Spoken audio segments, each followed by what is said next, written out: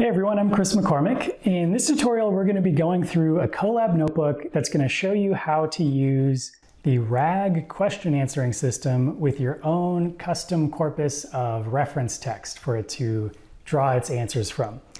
And as an example data set, we're going to be using articles from the Game of Thrones, articles about the Game of Thrones TV series that we scraped from a Game of Thrones wiki.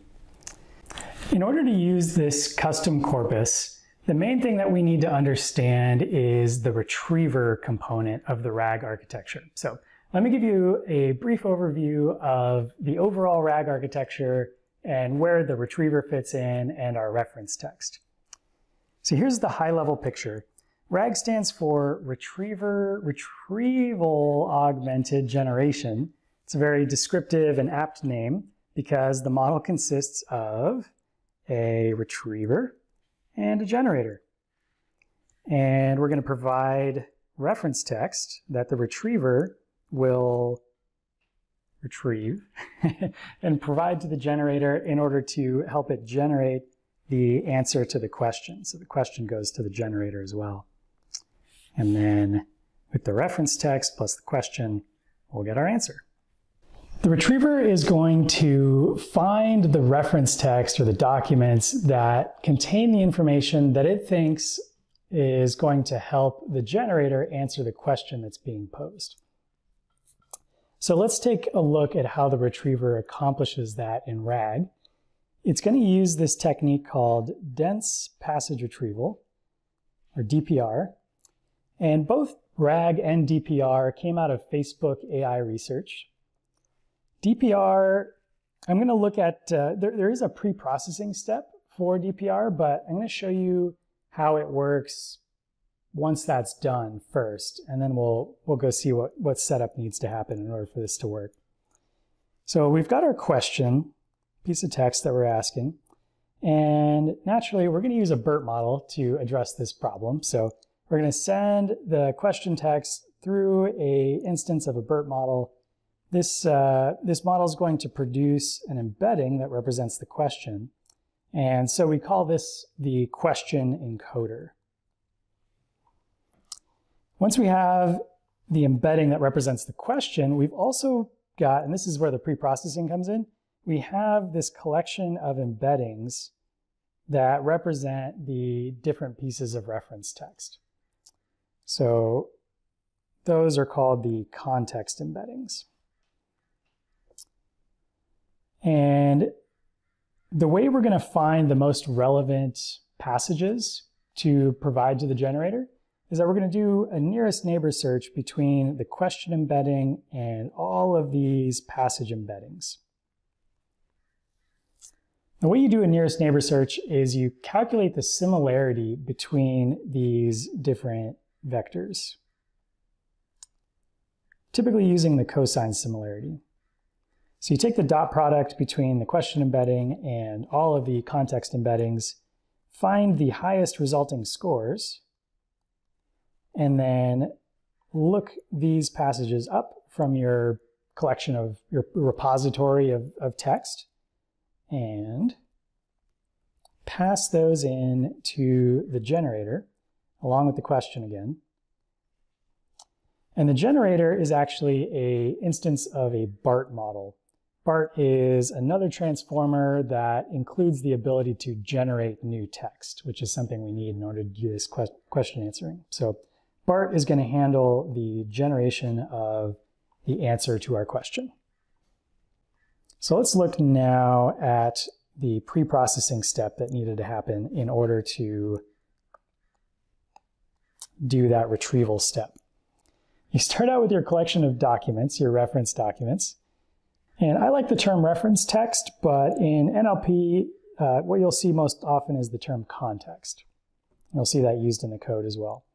So this is, for example, our collection of Game of Thrones wiki articles. But we know that BERT has this sequence, input sequence length limitation. It can only take in 512 tokens at a time. So these wiki articles, 512 tokens is a good sized paragraph, basically. And that's too short for most of these wiki articles. So we need to actually chunk those articles into shorter passages. So here, with this sort of toy example, I've got 4 documents, and let's say they all divide up nicely into 3 passages each. So we had 4 documents, now we've got 12 passages. And we're going to feed all of these passages, each one individually, through another BERT instance. The other one I called model number 2, this one I'm calling model number 1. Just to clarify that they're both BERT, but they're separate instances of BERT, and they each have their own set of weights. And this one is called the context encoder because it's going to generate embeddings to represent our reference text, or the context. So that's what produces our stack of context embeddings that we saw in the previous slide. Okay, so now you've got a general picture of where we're going. Let's go back to the notebook and walk through the code for actually doing this. A couple of things I want to point out about this notebook before we get started. It actually is based on an example script from the Hugging Face Transformers library, so a lot of the code came from that. And then the idea to demonstrate it on Game of Thrones actually came from another library called Haystack. Haystack is a more production-oriented framework for creating question answering systems. And they have an example project that uses a smaller data set on Game of Thrones taken from ordinary Wikipedia. All right, so we talked about the overall architecture of RAG, and in particular, how the retriever fits into that. One more thing I wanted to cover about the retriever is that after breaking the articles into passages, when we embed them, turn them into embeddings, we actually add the article title. We kind of prepend that to each passage. The title obviously contains a lot of valuable information about what the passage is likely about. So it's a very useful piece of text to include in there. Then we use the SEP token to separate the two, and BERT learns that, hey, the tokens to the left of this SEP token seem to be really useful for interpreting this passage, so let's give those more weight. All right. So the code for scraping the wiki is down in the appendix, and I won't go through that in detail, but it was a really interesting experience. There were some interesting problems that arose for me in doing that.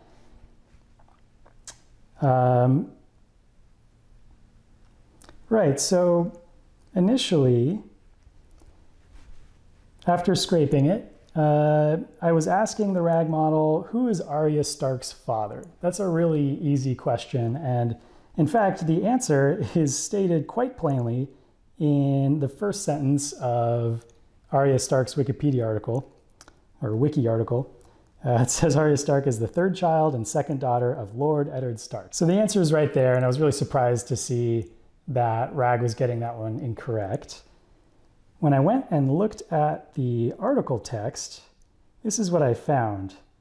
Culture, religion, father, mother, siblings, Jon Snow, a spoiler that I won't put in, lovers portrayed by Princess Arya Stark as the 3rd child and 2nd daughter. So there's a bunch of these heading type terms with no punctuation between them, just spaces, and then it's a big run-on sentence. So the BERT is trying to make sense of this as if it were an actual sentence. So I think it makes some sense there that BERT would be confused by this and not pull the information it needs from it. So the solution to this, yeah, you could tell from looking at the article, it's mostly plain text. However, us humans, we really like to organize information better than just plain text. So there's these tables that kind of summarize some key facts about Arya. So that's where those heading terms are coming from. So what I needed to do was adjust my scraping code to distinguish those headings as headings using Markdown formatting. And once I did that, BERT understood that starting with starting here, that's a new sentence. And yeah, I found in general that this was a good way to debug questions that it was getting wrong. I could look at what articles it was retrieving in order to try to answer the question, and then see, is the information in the article, and is there anything about how the information's formatted that might screw up BERT, or BART, I guess, in generating the answer. So to look at a bit here, we're going to grab the articles, we're going to split them into those passages, and then we're going to encode them with the context encoder. So I do have the code for scraping the wiki, but it's down in the appendix. We're just going to download the zip files, or the zip file with all of the text articles in it. Do that, unpack them. See all these different Game of Thrones topics. Okay. Close this out. Yep, and then we need to open up that directory with all the text files in it. We'll use the file name as the title of the article. Open each one.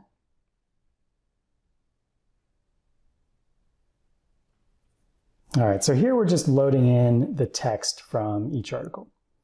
And then probably the next section here. Yeah, so there's just under 5,000 articles. They're not in any particular order. Apparently the file listing feature in Python doesn't alphabetize. Here's what one of them looks like. And I did learn that BERT cannot take advantage of any new line characters, even though we tend to use those in meaningful ways to separate text. They just get dropped by the tokenizer. So don't assume that new lines are going to help BERT understand the layout of the text.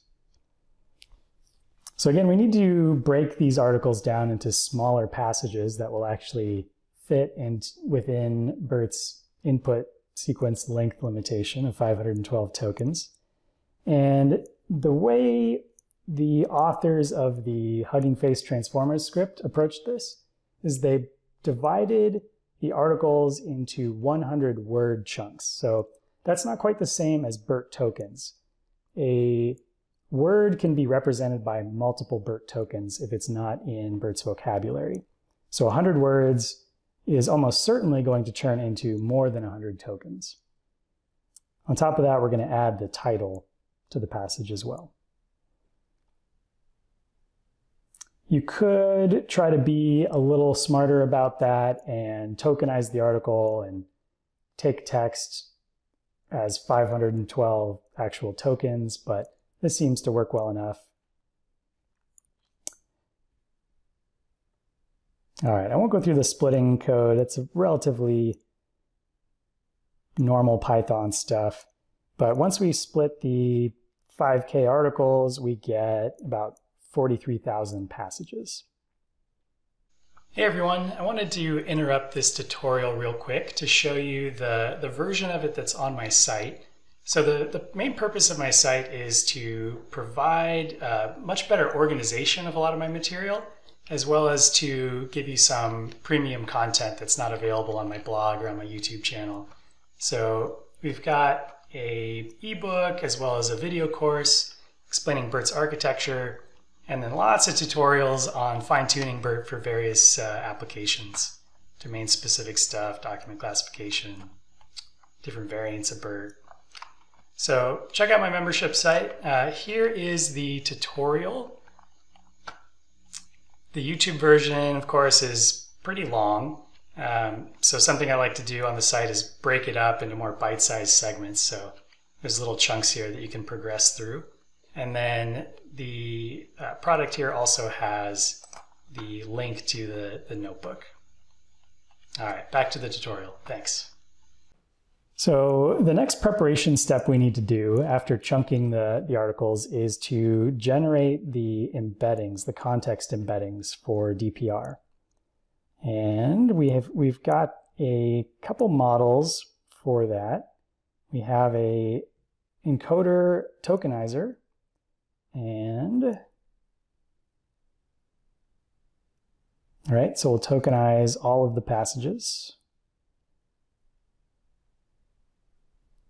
Replace them with their IDs, token IDs.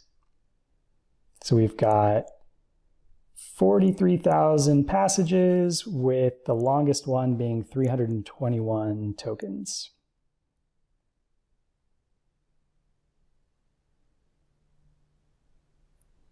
Okay, so for encoding, we've got to use the GPU. We're going to be running a BERT model to encode these passages. And if you're going to run BERT, you got to use a GPU. So we've got a Tesla P100 attached. We'll load the context encoder model. These pre-trained models that we're downloading from the Transformers repository were trained on some question answering benchmarks. NQ stands for natural questions. That's a benchmark from Google. And multiset stands for, or indicates that it's actually a combination of multiple question answering benchmarks that it was fine-tuned on.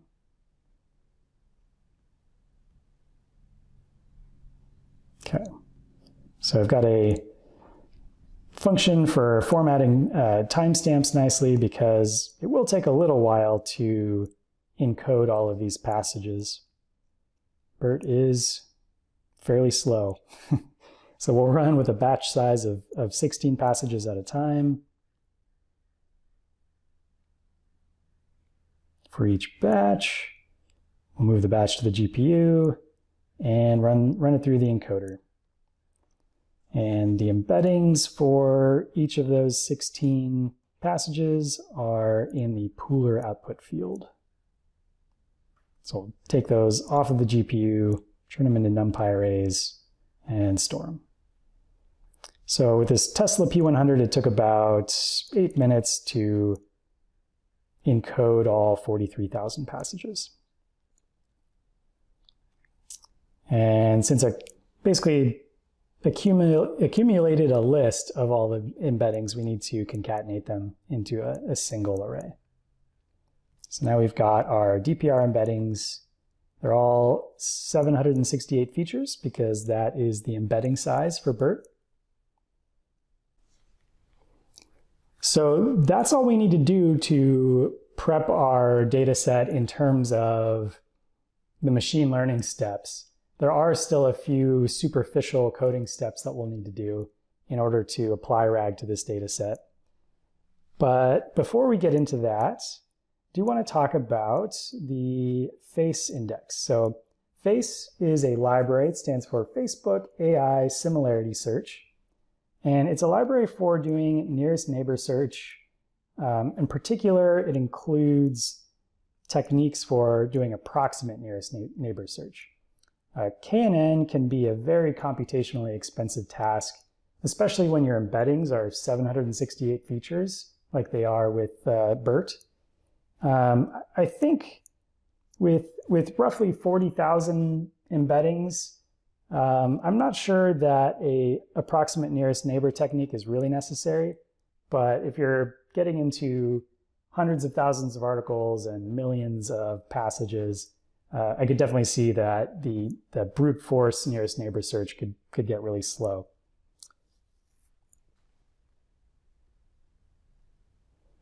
All right, so FACE implements a number of ANN techniques. We will use one of them here. The one that was chosen in the Transformers example script. It's called Hierarchical Navigable Small Worlds, HNSW. So we're defining the index here. We're not actually building the index yet. We're just defining some key parameters. Define our metric as inner product. Yeah, and all of the FACE index types have 2 steps. Well, 3 if you include defining the index, and then you need to call both train and then add. And the add step is the one that is actually going to build the index. So that's the one that takes a while to run. So we'll pass our embeddings. That's our matrix of 43,000 embeddings of length 768. We'll train the index on that. I think train must mean that it just looks at the data to extract some key features that it needs. And then when we actually call add, that's where it does all of the indexing of the vectors. And then it's set up to do fast searches. So building that index took about 3 minutes.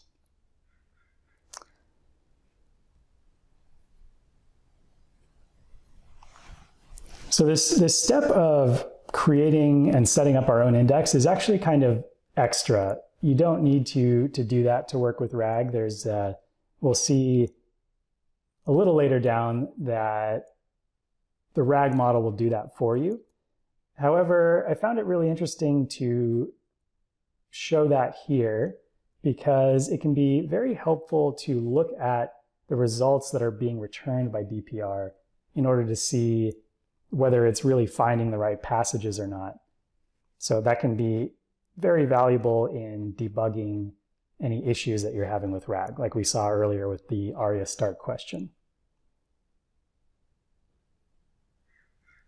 So next we'll need to load the question encoder. Remember that there's actually separate BERT models, one for training, one for encoding the passages, and the other for encoding the question text that you submit. So we've already done all the embedding of the passages, so now we need to load a question encoder if we want to actually search for relevant passages based on the content of the question. So we'll need the question encoder tokenizer as well as the question encoder model. All right, and then we can perform a search based on a question. So who is Arya's father? Tokenize it, move the tokens to the GPU, run it through the question encoder. Grab the embedding, question embedding from the pooler output attribute, move that to the CPU, and we've got our query embedding. So now we're ready to do a nearest neighbor search between that query embedding and all of our context embeddings. So we'll do that with the face index that we built.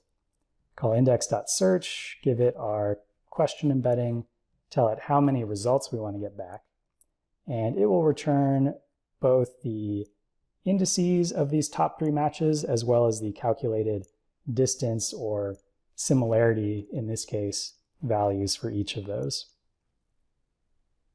You can print those out. We'll see that the best matches are passages 25,296, then 23,757, and then here are the inner product values for each of those. And then in order to kind of make any sense of that, obviously we need to go retrieve the original text that corresponds to those passage numbers. So we use text wrap to print that nicely, and we can go back into our chunked corpus, what I called the collection of passages. And we can print out the title of each passage as well as the passage text itself.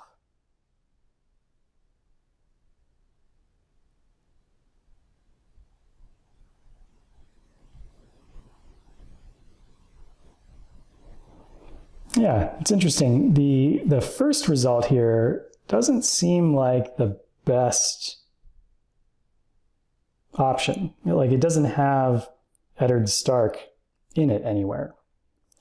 But the second result does grab the beginning of Arya's wiki article where we saw that the answer to the question is clearly stated. So that's good. Yeah, and then I looked at this. You can see the passage numbers of these two are very close.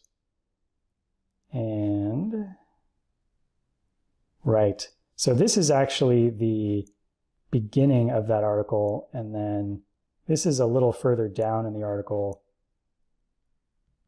The article kind of repeats itself a little bit, so that answer is given, yeah, Lord Ned Stark and Lord Eddard Stark. So There are actually two answers that would be valid here for our question. So we went into a little extra detail there on the face index for similarity search so that we could kind of perform our own searches.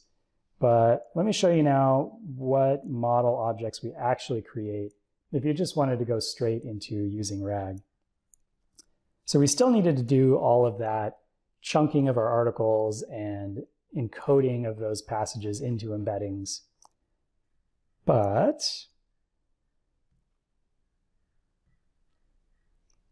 what we'll need to do in order to work with RAG is we need to use the Hugging Face Datasets library and put our reference text and the embeddings into that format. That's what RAG expects from us.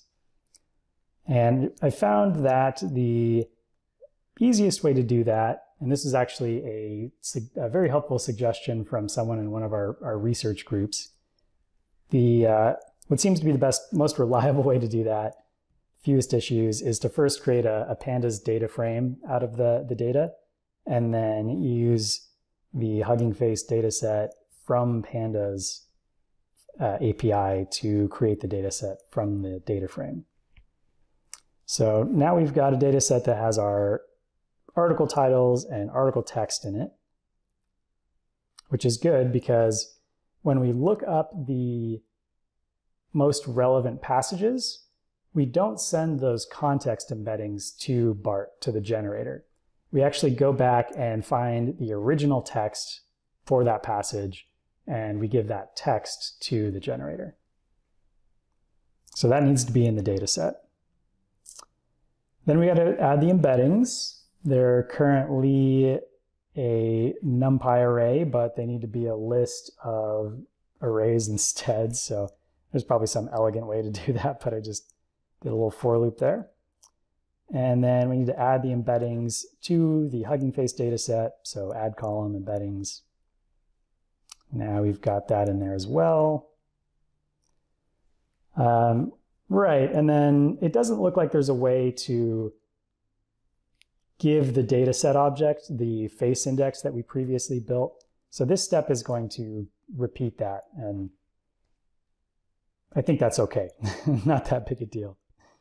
So all you need to do here is define the index like we did previously, and then call this add face index function, where we specify the column containing the vectors to index, what we want the index to be named, and then we give it the index object, which defines the type of index we want to use.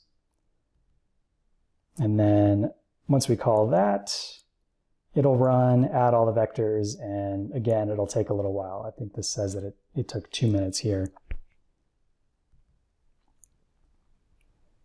Okay, so now the reference text is properly formatted in the layout or format that RAG expects.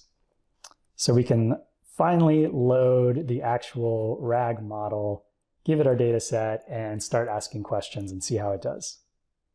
Once we've taken care of all of that formatting and embedding that we just went through, the implementation of RAG in the Transformers library actually makes it really easy to work with the RAG framework. There's just a couple components to it, the retriever and the generator. And oh yeah, an interesting aspect of RAG is that there are two variants of it, RAG sequence and RAG token. We're going to be using RAG sequence. RAG sequence is less computationally expensive, but is missing one fairly key feature. With RAG sequence, we're going to find all those passages, and then the generator is actually going to separately generate an answer based on each of those passages, and then it will pick what it thinks is the most probable or best answer from those. What's missing there is that we're not able to incorporate information across multiple passages in order to generate the answer. The RAG token approach does allow for that, but again, more computationally expensive. So it would be interesting to give that a shot though and see how that performs. Okay, so we need to load the retriever and the generator, call ragretriever.from pretrained, load the rag sequence model, fine-tuned on Google's natural questions dataset. Don't use the dummy dataset, we've got our own custom one. And it needs to be indexed first, so we've got our indexed dataset here. And it needs to know the name of the face index within the dataset, and we named it embeddings. Okay, so that's the retriever. Yeah, I would love to know what the default value of k is for the nearest neighbor search. How many passages does it return by default? All right, and then we do need a tokenizer. It does require us to do the tokenization step for our question. So we'll load that, and then we got to load the generator. So the class name is rag sequence for generation, which sounds kind of strange, right? It seems like maybe it should be rag for sequence generation, but as we just talked about, there's rag token and rag sequence, and this is rag sequence. So that is named correctly. Load rag sequence, and got our BART model loaded. So now we are ready. We've got those objects, we gave them our data set, everything's set to go. All right, and here are the steps. So we need to take our question string and have it tokenized. Right, okay. The tokenizer is different for the question encoder because that's a BERT model versus the tokenizer for BART. So we need to specifically grab, we've got our tokenizer for the generator, that's what this object is, but we need to use the tokenizer from the question encoder. So that gets us our tokens for the question, and then everything meaningful happens in this line right here. Model.generate, give it our question. It's going to spit out the answer generated. However, it does return it as a sequence of tokens, which we don't want to see individual tokens. We want a nice sentence to read. So we will decode those tokens back into a single string. And then we can print our question and our answer and how long it took. Who is Arya's father? Answer is Lord Eddard Stark. Nice, got that correct. And that took almost 3 minutes to reply, to answer.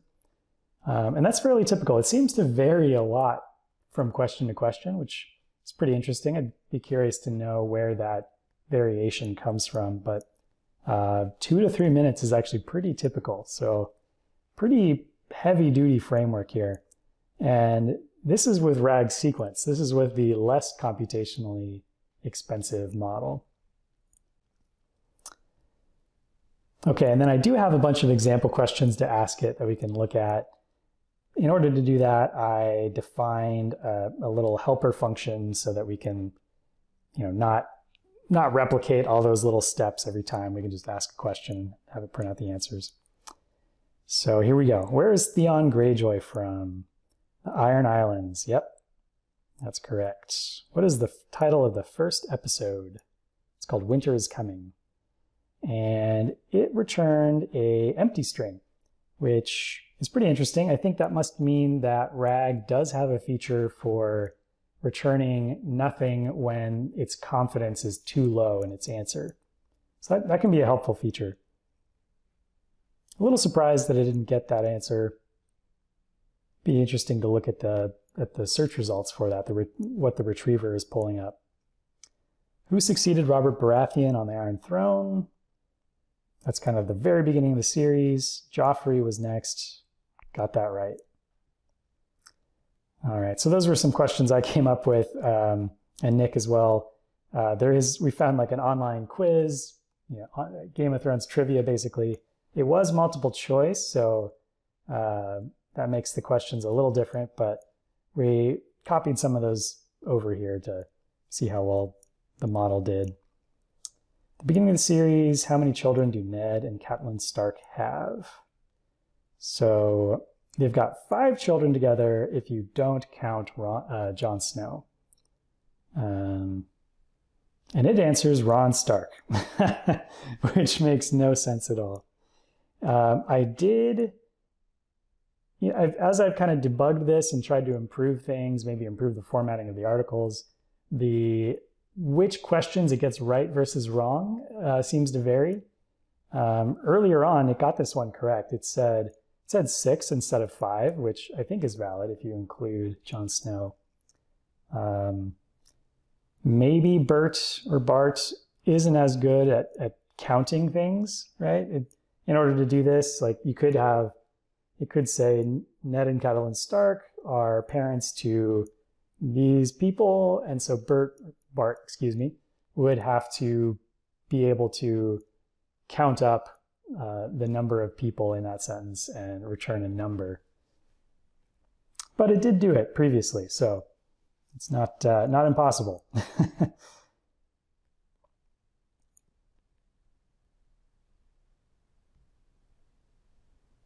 Yeah, another one incorrect here. All right. Yeah, which cast member did Kit Harington? Kit Harington's Jon Snow. Who did he marry? He married Rose Leslie. Nice. So there's a handful more of those in here. I think in order to continue improving on this, because I would really like to see it do better on questions like how many children did they have, and what else did we get wrong? Yeah, who's the first character to be called King in the North? That feels like it ought to be doable.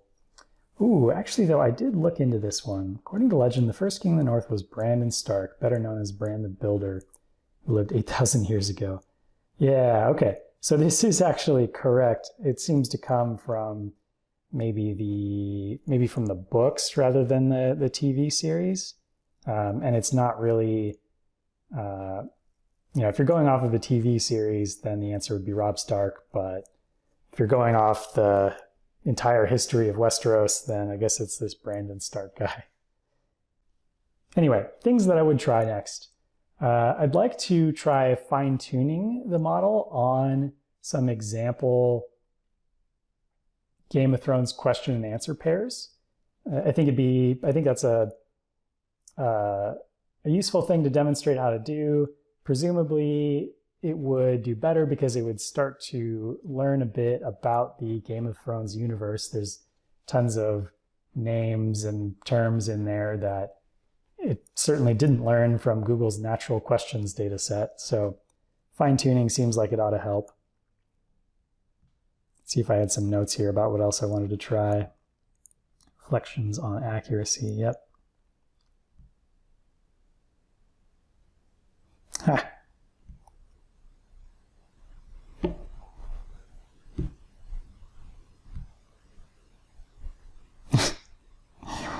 What's it doing?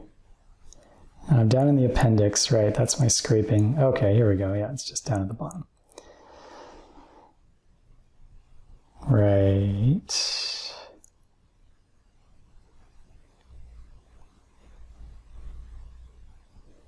Yeah, it'd be good to get a little more scientific with measuring the results. I kind of just have my 10 or 15 questions and after I'd make some change, I'd kind of go look, was that qualitatively at how well it did?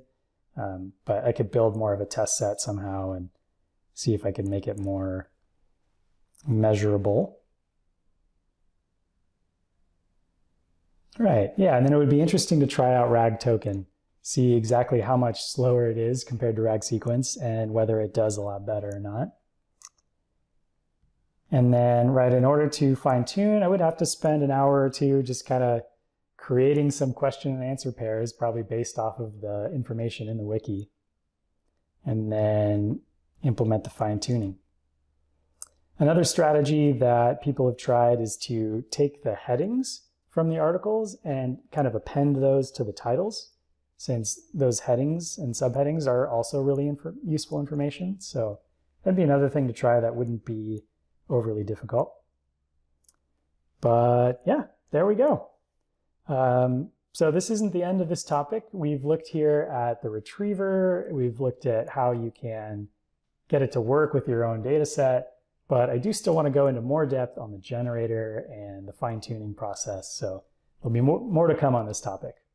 Thank you.